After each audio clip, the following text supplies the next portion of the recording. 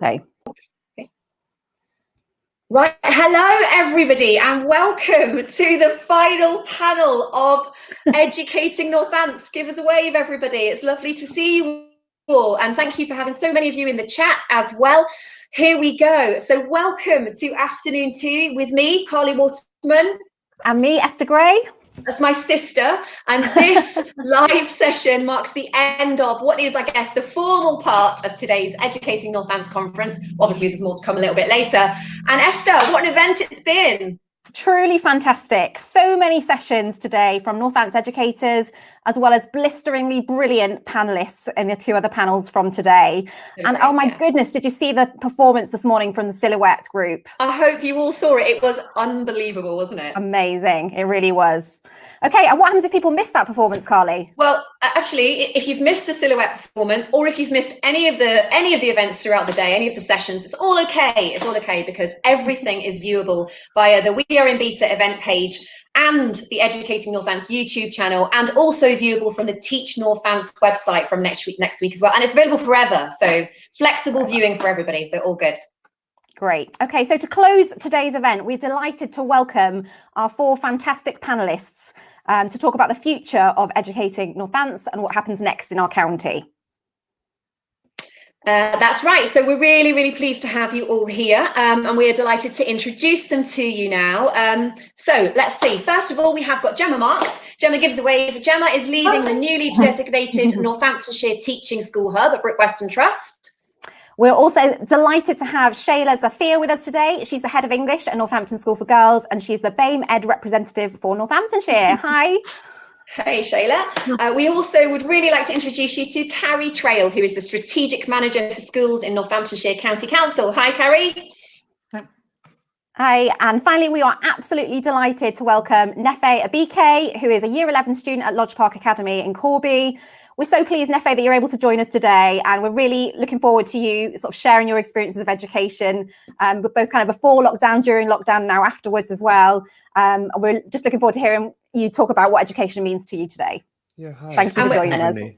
I have to say, very, very proud head teacher, because obviously I'm the head teacher of Lodge Park Academy. So Nefe, really, really delighted that you could join us today. And it's really important to us that we hear everybody's views and everybody's voices. And I think that's one of the things that's been really brilliant about today, and also about Educating Northants generally 2 years ago and in all the events in between, is that we do champion everybody's voices. We're non-partisan, we're non-political, and we make sure that every single phase of education in our county is represented. So I think we've got a brilliant panel here, but before we actually get on with the business of the day, there's some pretty important questions to ask, I'd say. What's that question, Esther? So the question is all about afternoon tea. So obviously we know that with afternoon tea we always have scones. So how do we arrange our scones? That's a key question. Do we have jam and then the cream, or do we have cream and then the jam? Okay, so let's start with Gemma. Gemma, can you tell us what's your preference? Jam then cream. Jam and then cream, brilliant. Jam and cream. Jam then cream. Brilliant. Nefe, what would your preference be? I'll be honest, and don't get mad at me for this, but I haven't actually ever tried a scone. Oh my goodness. Oh my goodness. Are you kidding me, Nefe? Right, we need to write this, okay? So I'll see you on Tuesday, Nefe, okay, at our masterclass day at school, and I'm bringing you a scone, and you can try both jam, cream, jam, okay? You've got that on record, Nefe. She's bringing you a scone. Wow. And Shayla, what about you? Definitely jam, then cream, and have it in bits so you can have different flavour jams. Oh, good idea. I like that idea. Great stuff. Yeah. And Carrie, what about you? What would your choice be? Jam, then cream, definitely. Oh, that's a bit of a flavour there then. Great. Okay, Esther, what about you? I'm with Carrie, jam and then cream for me all the way. I like the cream on the top.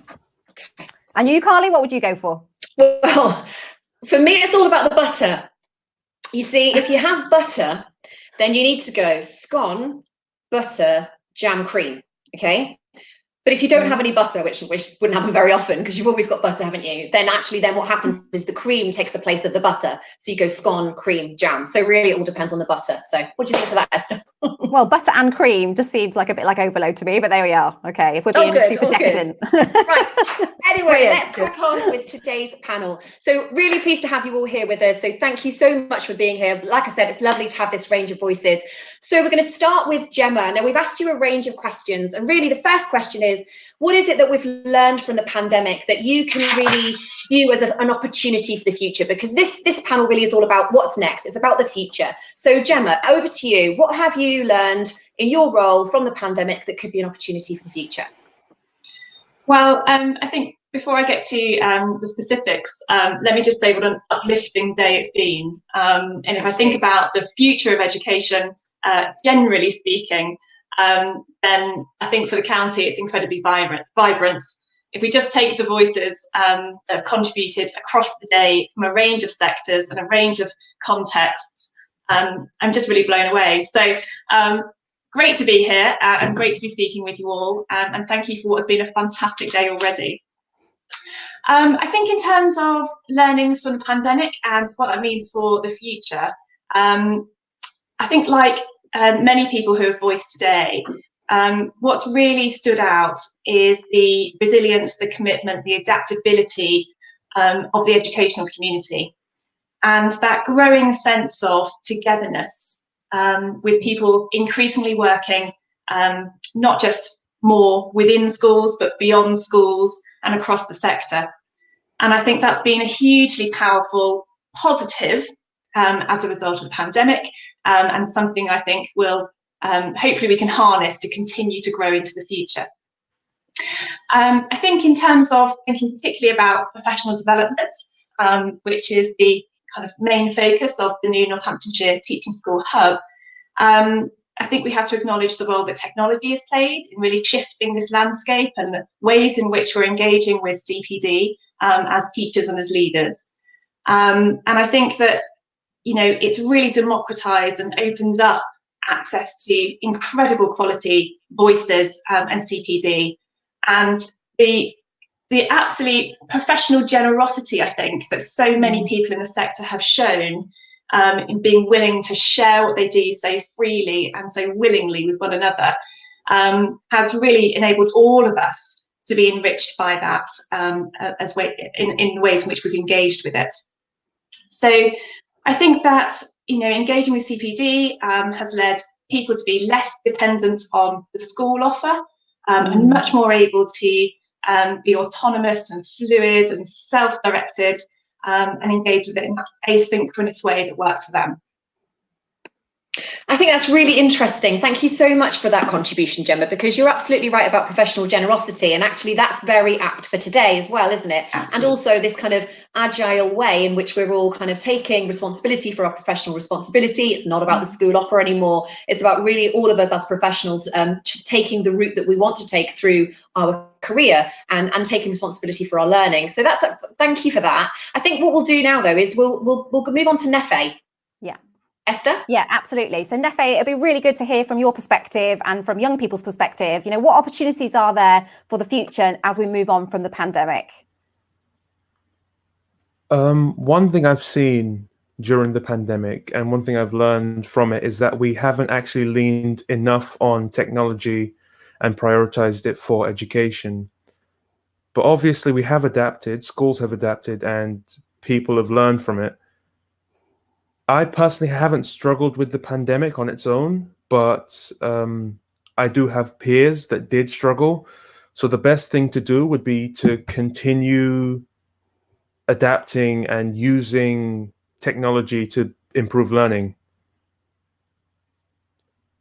So can I just ask a follow-up question there, Nefe, then? So I think that's a really interesting point, and actually it follows really well on from Gemma's point, doesn't it? So Gemma, you talked about the way in which technology was sort of democratizing because actually we had to all be very agile. But interestingly, from a student's perspective, saying that we could all go a bit further. And I find this fascinating that we're all feeling like we've done a fantastic job, haven't we? Like all bigging up everything that we've done. Aren't we brilliant? But actually from a student point of view, really, Nefe's saying that actually there's more that we can do as a profession to make sure that we meet the needs of young people. Is that right, Nefe? Is that what you're trying to say? And is there do you have an example of that, Nefe? Is what ways in which would you like to see technology developing further to support you?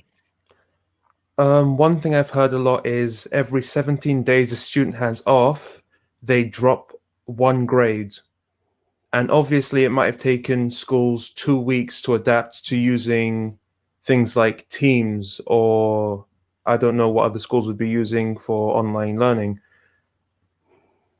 So what you're saying is the sort of pace of change hasn't necessarily been as fast as you might have needed it. But one other thing is that it could open up new windows for things such as making sure students who are off do not miss lessons, because I understand that members of staff and teachers may not have time to revisit things they would have done another day, and we can't afford to have lessons lost at this point.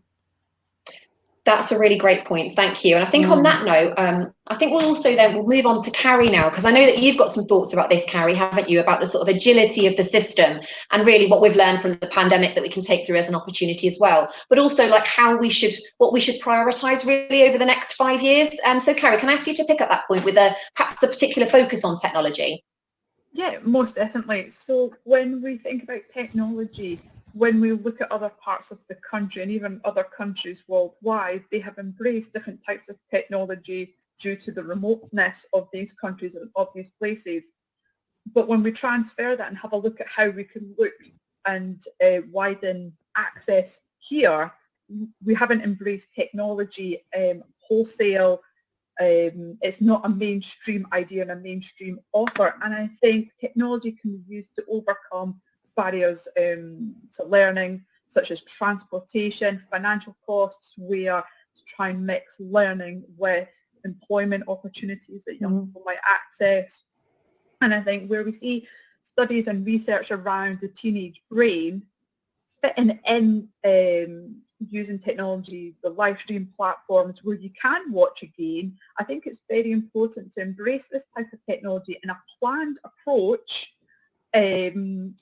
and develop it in order to engage our young people moving forward. It's not for everybody, it shouldn't be used as a rule, but I think most definitely now that we've had a go at it and now we've seen what it's been like, I think most definitely embrace it and take that forward as a priority. When we have young people not accessing education, or when we think about sixth form education where we see fringe and minority subjects falling at the wayside, I think if especially multi-academy trusts are really well placed here, if they can look at systems where they can share teachers, some of the learning can be done in a blended fashion, not all, in order to ensure the vibrancies of some of these minority subjects, because I do worry about the narrowing of the secondary curriculum because it is expensive, and how funds are used in the pre-16 phase in order to alleviate the cost of post-16 in some of our schools. So I think technology most definitely to widen opportunities, widen participation for those who live remotely, for those fringe subjects and those potentially with mental health issues where they don't want to come in or they're struggling with coming in. How are we embracing this technology as a rule now rather than the exception? And I think most definitely agree with what Nettie had been saying. I think as a priority, looking at that, but that's not the only priorities, but I think for me, that is one of the ones that's up there. It's so possible, isn't it, to see solutions using technology and sort of seeing solutions that we've never seen before. And I think it's really important we continue in that vein. We mustn't go back to where we were before. I think that's a really important message, isn't it? Can I take us over to Shayla now then and just ask you, Shayla, what do you think are the priorities for Northants educators in the next 5 years as we look to the future from where we are now? In my opinion, we need to start really listening to our students. We need to start listening to those young voices. What the pandemic has shown is that they have something real to say to us. And in my experience, I've had all of these voices around me that make up my sound collage of everyday life. And suddenly those voices have become amplified. And young people are asking for change and they want us to lead the change with them. So let's listen to them and let's make sure that that change is happening, that they are getting the education that they deserve and they are getting the diversity that they deserve, and they are getting the recognition that they deserve and the representation. And that's been my takeaway from this pandemic, particularly with the Black Lives Matter movement and also being part of South Asian Heritage Month. It's those young voices that have been amplified, and I'm so proud to be able to be part of that and help raise the profile and actually really work with young people to move education forward. And technology is one of the ways. And as Nefe said, do we have to all have lessons at the same time? Does CPD have to happen at the same time for everyone? And it's allowing us the flexibility to deliver, but also young people and us individuals as well to access what we want at the same time as well. So the flexibility of blended learning, as Carrie pointed out, has so much potential in bringing those voices to the foreground. I think that's so important. Sorry, Carly. No, go on. It's fine. I was just going to say that student voice, I think, has been a real kind of thread throughout today, hasn't it? With lots of discussions about the importance of student voice. And I just wanted to ask you, Shayla, you know, do you see really good practice going on around you in Northants? Can you kind of highlight some really good work that's going on, or are things that we can all be doing in our schools to make sure that we are privileging the student voice all around us? There's lots of, I mean, certainly at NSG, we are listening to student voice. Student voice has, particularly in terms of unity that we have at NSG, their voice is very strong in terms of highlighting differences in student experiences and working with that. I know I've had some conversations with Carly in terms of what you want to do at Lodge Park, but also Wellingborough School are doing a lot of good work in amplifying and looking at diversity and representation. And what they are trying to put in place is something that we can borrow from and have in our schools as well. For example, training of staff that is being led by students, which is, for me, amazing. Sounds great, doesn't it? So I think the themes that are emerging then are the use of technology for us to be much more agile, and also the privileging of children's voices or young people's voices in our own dialogue as educators. And then added to that, this sense of inclusion and diversity, that actually what we're doing is we're listening to young people's voices and we're using technology in a way to bring everybody together so that everyone feels that they have a voice. So just going back to Gemma now, can I just ask you, Gemma, as in your role and as director of the new Teaching School Hub, what plans do you have to be able to perhaps draw on some of those themes and bring some of that to the county in the coming years? Thank you. Yeah, so I should say the Northamptonshire Teaching School Hub is part of the new national infrastructure and will be going live in September. And I think where it's really important for me is connecting into what I think has been a key theme of today, about working collectively for the greater good of the sector across Northamptonshire and all schools and all phases and all the student population within it.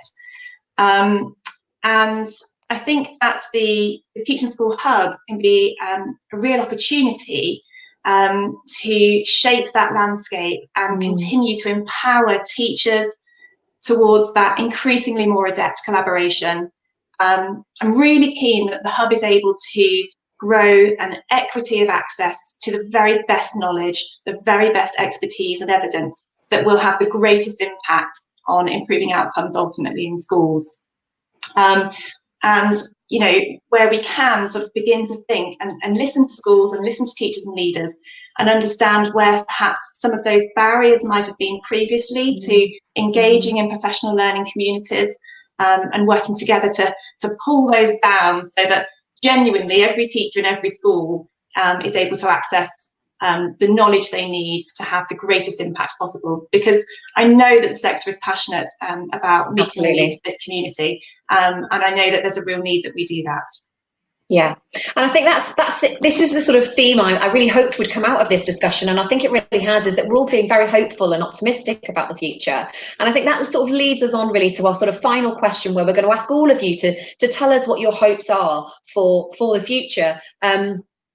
So it's not just about the lessons learned, but it's also about really what can we foresee in 5 years' time? What will the landscape be like? And we obviously want to look at it from the point of view of a young person, from Nefe's point of view, but also perhaps from the point of view of our county. And I'm looking at Carrie here, thinking that, you know, we are about to we're on the verge, aren't we, of moving to two unitary authorities, the North Northamptonshire Council and the West Northamptonshire Council. And so I'm thinking about that kind of context as well. So I think, first of all, I could have come to you, Carrie, is that okay? And just ask you what your thoughts are about this, because just to put it into context, that 2 years ago when we did our first Educating Northants conference, one of the reasons why we did that was because there was some trepidation amongst educators about this prospect of the you know, the authority going into 2, and we weren't sure that what that was going to look like, and we had questions about effectiveness, of course, and we really wanted to have our voices heard. And what we've done as a community of educators is we have had our voices heard, and now we're at the point where we are about to split into the 2 unitary authorities, and actually I think we're all feeling a lot more hopeful than we were 2 years ago. So from your point of view as strategic manager for schools, I mean, what a job. Tell us a little bit about what we can look forward to in the future, Carrie. Thank you for, you know, the question. We are looking forward to unitary splits on the 1st of April. It is a really exciting time for both councils. I think never before has there been such a drive to create a family feeling. That the local authority, both local authorities, are work across West Northamptonshire and North Northamptonshire. And all of the officers within the Learning, Education and Skills team have that drive to work with schools. Gone are the days where it was, or the local authority says X, Y and Z. We don't want to work like that. And gone are the days where we don't really have a strong view on anything. What we want is to get out there, have our voices heard with you. And listen, what are the schools saying? What are your views? And how as a local authority can we best represent the children, the young people and the families that we serve? Because obviously we're there on behalf of the children and the young people to make sure that they are receiving the best quality education that they can, and how we play our role in that and how we can take that forward, you know, is important. Yeah, most definitely. We will be listening. We will be wanting to work with you all.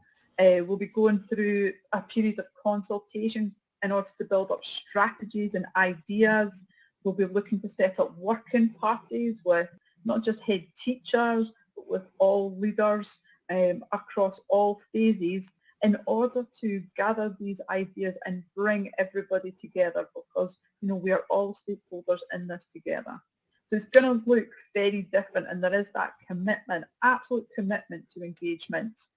So moving forward, so definitely a new world from the 1st of April.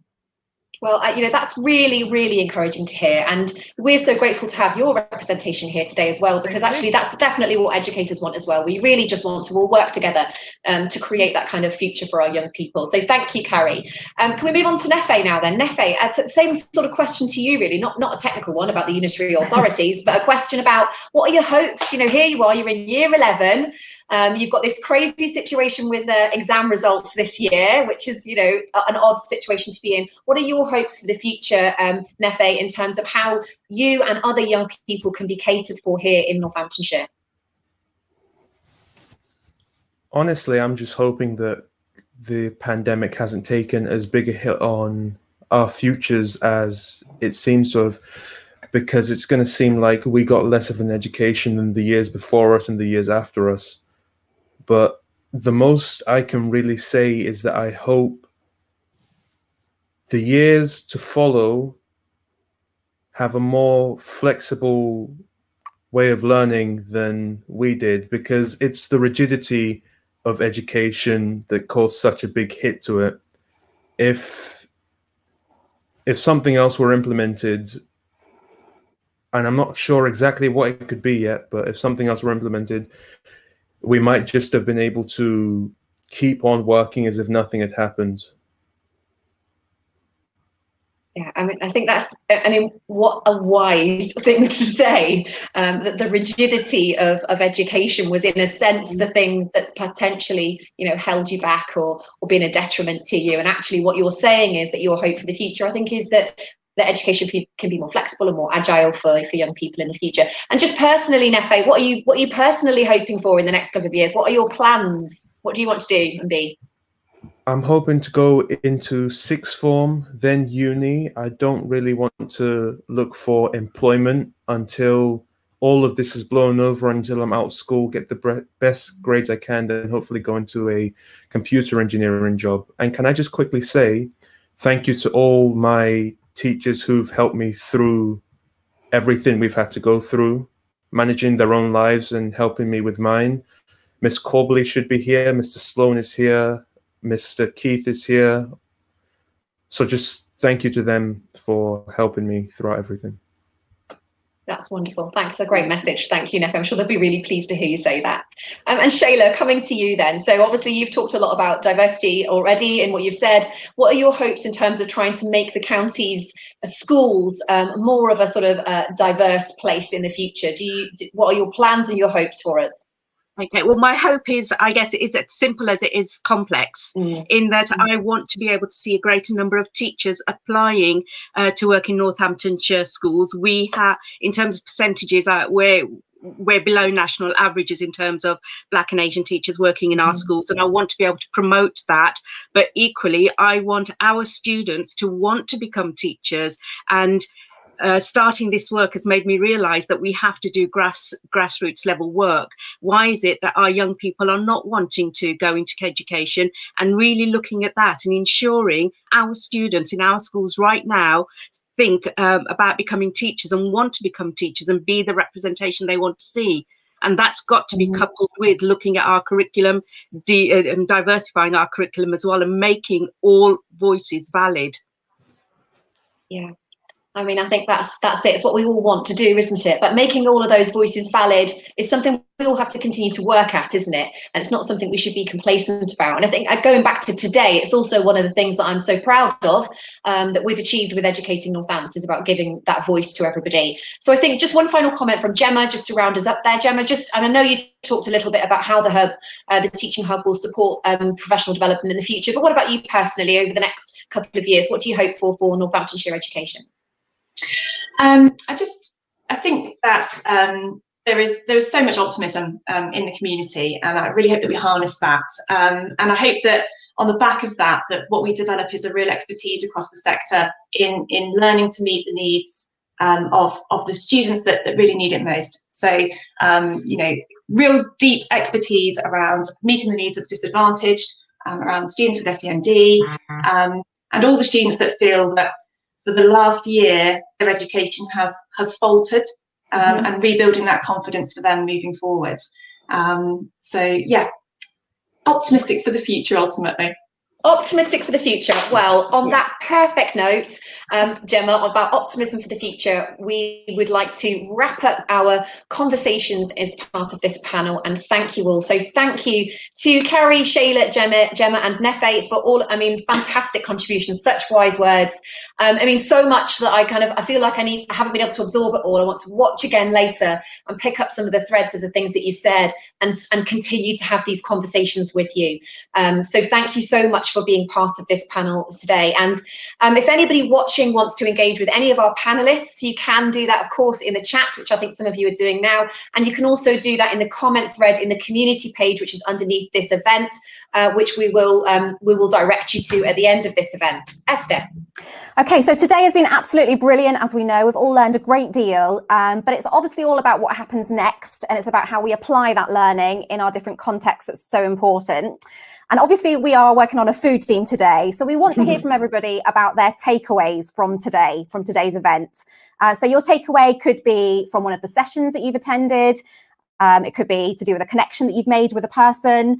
You could have multiple takeaways from today. That's absolutely fine. But we really do want to hear from you. We want to hear about your takeaways from today. So we're dropping the link into the chat right now, I believe. Just done it. Perfect. Yeah. Well done. And you can also find the takeaway section in the post-event part of the agenda as well. We're really keen to hear from you, and we want to keep the conversation going today and beyond. And it's also really, isn't it, about a commitment to action. So I think there's lots of us have felt very inspired today. And often one of the limitations of professional development is that you feel inspired and then you don't do anything. So we really want a commitment to action. So who are you going to connect with? Who are you going to collaborate with? What things are you going to take forward? And that's what we'd like you to share with us by following that link that I've just put into the chat for your takeaways. But what we want to do now is we want to talk about the future of us, the future of Educating Northants. So we are a grassroots, entirely voluntary, non-funded organisation of educators. What we believe in is collaboration, and we have always wanted to champion the voices of teachers, parents and students in this county. It's important to remember that we're not a school, We're not a mat, we're not a charity, we're not a business. We like to call ourselves the glue that helps educators to join up and connect. We're completely non-partisan, non-political. We have no ideology, and all we believe in is inclusion and collaboration. That's why we use the hashtags everyone's welcome and be part of the conversation. And so do you want to be part of that conversation? Yes, then please get involved. And here's how. You can email us at educatingnorthants@gmail.com. You could also DM us on Twitter. Great to see so many people using the chat today. Continue to do that throughout the rest of the afternoon.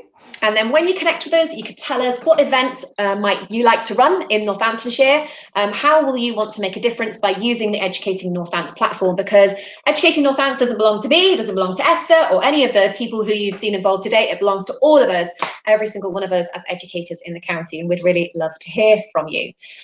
So I think there's something really important happening later. Something happening, Esther, isn't there? Yeah, I think about 7 o'clock tonight. Something really important is happening. Tell me about it, because I've forgotten. I can't remember. Is it something exciting? Is it something where we get our glad rags on? Is that right? Oh, I think it is, isn't it? Disco. It's the event that you've all been waiting for. It is happening tonight at 7 o'clock. Yes, this is a CPD event with a disco. I mean, does it get any better than that? So, and it's going to be absolutely brilliant. It is a disco with DJs Jay and Chris. So I can't wait. It's going to be epic. Please join us at 7 o'clock. Great way to end. So 7 o'clock, get your glad rags on. I've got my disco light here. Shall I just turn it on? Hang on 1 second. I'm going to just turn it on just so you can see it. Okay, look. Got my disco light ready, Jay. £20 off Amazon. What a bargain. So we're going to be dancing in the kitchen later. So that's going to be loads and loads of fun. I'll just turn that back off. So, but before that, what we want to do now is wrap up our whole event, and we need to say some thank yous. The first thing we need to say is thank you so much to everybody who has presented today. Over 80 presentations, and every single person gave their time completely for free, voluntarily. And the quality of the presentations today, I'm sure you'll agree, have been absolutely fantastic. We've said already that you can continue to watch them forever and ever, and thank goodness, because there's such an array of expertise and quality there. So thank you so much. I mean, we couldn't possibly say all of your names here because we'll be here all night, but thank you, all of you who have contributed to Educating Northants today. But we've also got a couple of other names that we need to mention. So Esther. So we'll start with Ryan Story. Thank you so much, Ryan. And to Wendy Pearmain. Thank you, Wendy. To Anna Carter for all your help you've given throughout the conference. Shirley Thomas, thank you so much for putting everything on Facebook for us. And Chris and Kelly Bateman, absolutely amazing support from Chris throughout. And the cookies from Kelly look amazing this afternoon as well. And also a big thank you to Lee Wolmerans and the incredible young people at Silhouette Youth Theatre. How amazing are they? Absolutely brilliant. The team from We Are in Beta, oh my goodness, when we thought about doing this event without you, what were we thinking? What were we thinking? How could we have possibly done it without Niall, Francis, Sars and Jay? Thank you so much to the We Are in Beta team. And if anybody wants to run an event online, speak to Head of Helpfulness, Francis at We Are in Beta. Yeah. She is amazing. She's absolutely brilliant. Of course, the EN steering group. So that includes Chris, Jay, Jenny, Tom, Esther and Carly. Also, I want to say a massive thank you to Toby Davenport. Oh my goodness, what a legend. Thank you so much for getting all of those uploads done for us. We really appreciate it. Thank you to Gavin Taylor. And also thank you to all of our sponsors. Oxford University Press. Ambition Institute. And Teach Northants. And it's because of their generosity that everybody was able to access all of this for free. So there we go. That is it. It is time to say goodbye. And, you know, we want you to make sure that you come along to the disco tonight. So make sure you all get dressed up. Get yourself a cocktail or a tipple of your fancy. Not you, Nefe. No drinking. But and make sure... Yeah, get your lights down, get into the kitchen, get your disco lights ready and dance the night away with the Educating Northants Disco with Chris and Jay. And all you need to do is just click the link on the agenda at 7 o'clock and then the fun will begin. So thank you very much, everybody. Well done, Esther. Thank you to you too. Thank you, Carly. And everybody have a good evening. Take care. Thank you, everybody. Bye, everybody. Thank you so much.